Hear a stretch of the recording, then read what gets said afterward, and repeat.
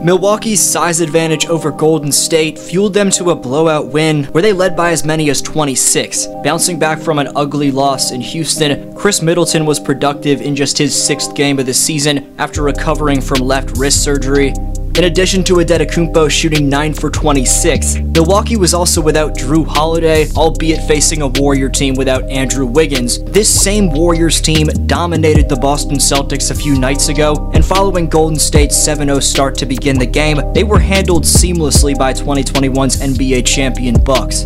The interior defense from Giannis and Brook Lopez forced the Warriors to settle for contested jumpers, and the Brew City's valued three-point sniping specialists did their job. Before going further in depth, splash thumbs up and subscribe. Just 10.9% of my audience members are, so if even a quarter of you were, that'd be super helpful. I can't thank you enough for supporting my channel.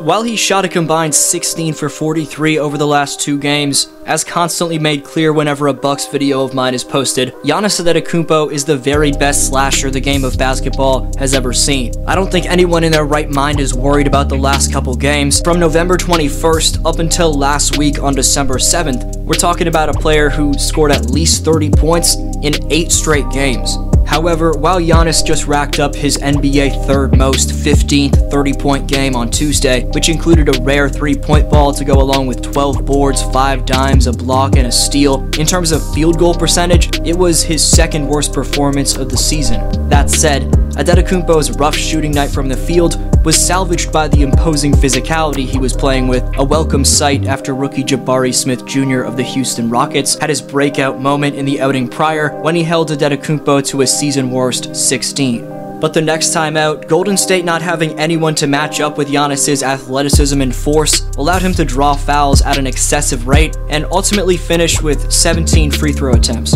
And Warrior fans are going to complain about the foul shooting discrepancy, and there's validity to that in some cases, but free throws, at least at a high volume, don't come unless you're playing with physicality, and quite frankly, Golden State was shying away. The Bucks' defensive force made the Dubs settle for 3-pointers. Golden State did knock down 40% of their 50 attempts from out there, but on the other end, the defending champs have allowed at least 114 points in every road game. The Bucks were taking advantage by relentlessly attacking their matchups in one-on-ones. The Bucks were playing with ruthless force and committed to generating the best look possible each time down. Conversely, the Warriors looked shook on both ends of the court, as they have all year on the road. Even though we've known for nearly a decade now that Giannis has a guard-esque handle off the dribble, rangy ground coverage, and a 7'4" reach, personally, sequences like the one you're about to see still leave my jaw dropped to this day. He grabs a contested rebound, momentum crosses back and forth with Kevon Looney draped all over him before splitting the late help of Steph and finishing with a poster. Mind-boggling coast-to-coast attack that the Greek Freak pulls off on the regular. I want to focus on the defense for Milwaukee. It was overwhelming for Golden State to get clear attacks on. The Dubs were missing layups all game, much to do with the Bucks' imposing versatility on the interior. Give credit to Brook Lopez for being the most elite rim protector on the planet right now. The criticism about Lopez in his early days playing in Brooklyn was that he couldn't rebound the basketball well for a 7-footer. That's still the case, as Lopez averages only 5.9 boards. That said, the reason we haven't heard that critique for a long time is because of what Giannis does up front. In each of the years Lopez has been on the Bucks, Antetokounmpo has been at least top 8 among players in boards per night. Giannis was as high as number 2 in this category 3 seasons ago in 2019-20. This year, he's the NBA's 4th leading rebounder. However, Lopez makes up for his lack of board getting by averaging 2.9 blocks, most by far in the NBA. The gap between Brook and the 2nd-ranked Miles Turner in blocks exceeds that of the gap between Turner and the 5th best rebounder in Mitchell Robinson. How about the revolutionary 3-level defense from the franchise player? We'll rightfully obsess about his slashing, but you can't forget Giannis is a 5-time All-Defensive Team player and was 2019-20's DPOY. In all but one of his pro campaigns, the Greek Freak has averaged at least a block, which has been good enough to rank top 10 at his position for 9 consecutive years in that department. Giannis leads all NBA players in defensive rating, just surpassing Jarrett Allen. I think we can all admit Giannis is one of the best all-around defenders anyone's ever witnessed. How about the return of the man who the Bucks missed so damn much in 2022's playoffs, Khris Middleton? Playing his very first stretch of 5-on-5 basketball against everyone else who's pretty much in mid-season form has proved itself to be extremely tough based off the rustiness so far.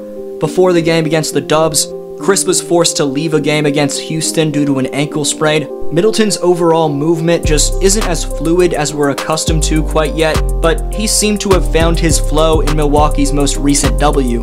Khris posted his first 20-point outing of the season, which came on a 65.79% true shooting clip and included 3 triples against the defending champs.